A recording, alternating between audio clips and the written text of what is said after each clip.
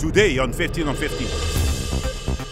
The negotiations between Aruba and Citgo Petroleum have taken a positive turn. Plus, this Canadian startup is introducing new ways to store sustainable energy. And as part of Thanksgiving traditions, Macy's held its annual Thanksgiving Day Parade.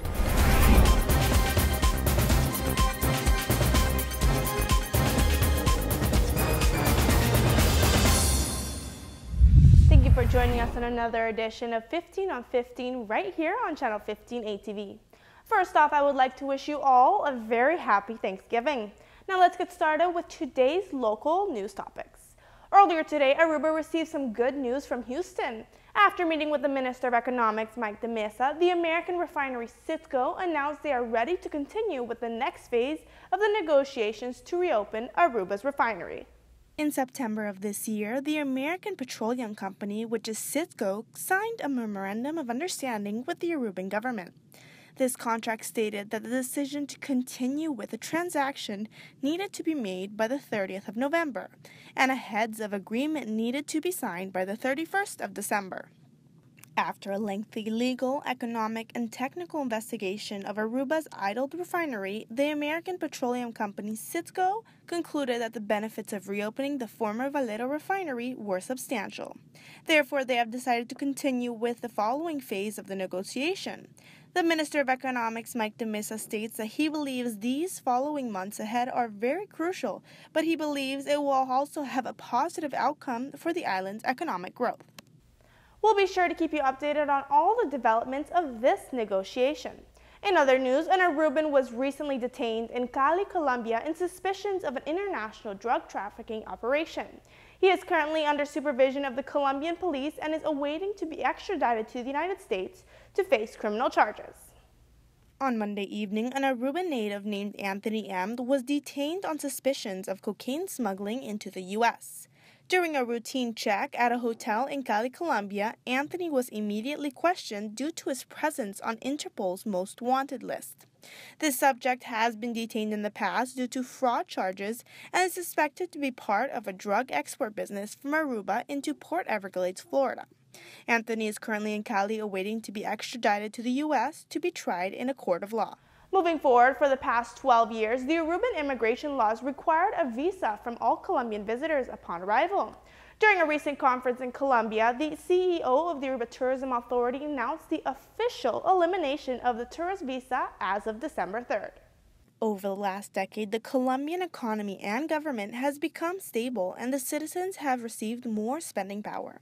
Therefore, these visitors have become an essential part of the island's Latin tourism. This positive change in Colombia's economy is seen in the increased international investors and the increase of affluent tourists from the region. Over the past couple of years, Aruba has improved its relationship with the Colombian community by introducing more flight options and having very attractive tourism campaigns in the country's larger cities.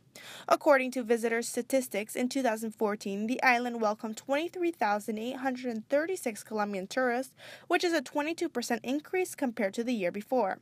Therefore, the Aruba Tourism Authority would like to remove all obstacles between the two countries. With the elimination of the visa, it is expected that Aruba will receive a 50% increase of Colombian visitors within the next following year. On another note, today the multifunctional building in Nord will be officially opening its doors to the public.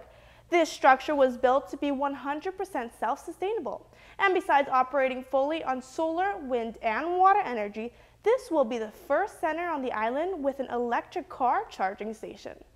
In virtually every parking lot in the Netherlands, you will most probably see an electric car charging station. But of course, the fleet of electric vehicles in the Netherlands is the second largest in the world after Norway. As of September, the Netherlands has over 63,000 plug-in electrical vehicles. Although Aruba is nowhere near that number of electric cars, it is slowly growing. Therefore, the Activated Power Company gave a presentation on the experience of owning an electric car and the benefits it can have for both your pocket and the environment. Along with their presentation, this organization introduced an electric vehicle charging station at the completely eco-friendly MFA North building. With the unveil of this charging station, the Activated Power Company is seeing a bright future for electric cars on the island. We'll be back with more 15 on 15 after a word from one of our sponsors. we come back, Aruba introduces underwater energy storage.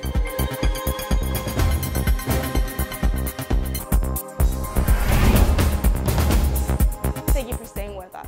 Staying on the topic of green energy, the island is constantly finding new ways to create energy in a greener and cleaner way. In 2013, Web Aruba signed with a Canadian startup that has launched the world's first underwater compressed air energy storage solution. A range of energy storage options is becoming increasingly available to respond to growing share of renewable methods.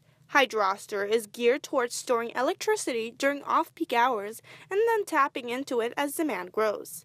This system, which is capable of holding enough energy for 300 homes, will be installed off the coast of Vaderpyt. So, how does it work? This technology of underwater balloons uses the same material used to raise sunken ships from ocean floors. It acts much like an underwater air battery, except instead of storing energy in the form of a chemical reaction, it uses compressed air. When power is needed, a web worker opens a valve on shore and the air rushes up to spin a turbine. Although this technology is currently only in Toronto, there is a hydroster on its way to Aruba. This system is ideal for the island since it already has technology to desalinate the water.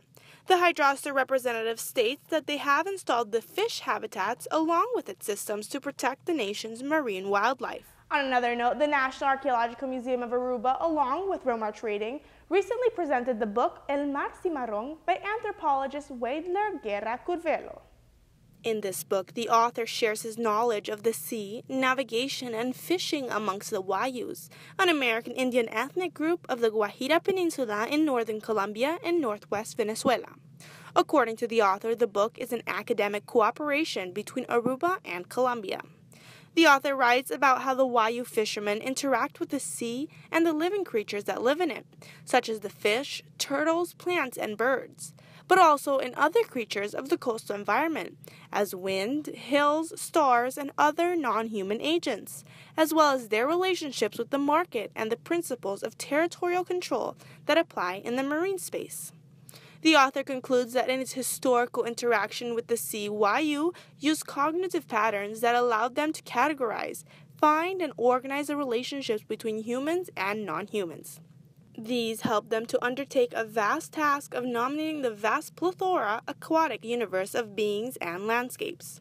This notion of ancient or bighorn sea associated with an untamed beast is a powerful metaphor for understanding how Wayuu built their relationship with the sea. The book and the book presentation on this special evening were sponsored by Romar Trading. On another note, Aruba's aviation fanatics got a special treat from one sexy jet. The sexy jet is a Gulfstream GV with a paint job like no other. In this time-lapse video, the Duncan Aviation Services proves that watching paint dry is anything but dull. This video showcases one of the most complex and costly paint scheme designs and applications Aruba has ever seen. Unique in both layout and material, the design features stripes and hexagonal patterns that appear to change color. This company has done paint jobs for heads of state that wanted to stand out, but according to these experts, this job is above all others. Not surprising, these owners are eager for the aircraft to be noticed. They make beach tennis gear under the brand name Sexy Beach Tennis. Therefore, their visit to Aruba for the Aruba International Beach Tennis Tournament. The owners hope to expand their brand into other lifestyle products, including branded aircraft charters. That is indeed one sexy jet. Don't go anywhere because we'll be right back with more English news right after a quick commercial break. After the break, this is the 89th Annual Macy's Thanksgiving Parade.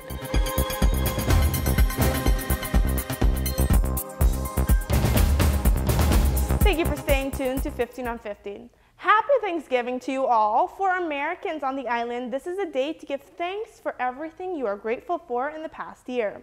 Along with this holiday tradition come the big football games, family meals, and of course the Macy's Thanksgiving Parade. Join us for the Great American Thanksgiving Day tradition.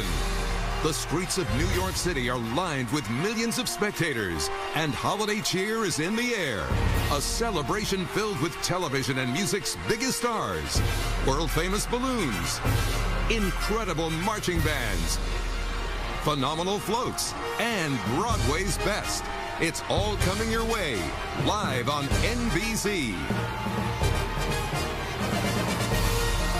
Welcome to the 89th Macy's Thanksgiving Day Parade. All the best to you and your families on this special holiday celebration. Thank you so much for watching. These were your local news updates and trending Aruba topics. Don't forget to like our 15 on 15 Facebook and Instagram page for all of your latest news updates, and be sure to also tune back in tomorrow night at 7:15 p.m. for more 15 on 15 right here on Channel 15 ATV.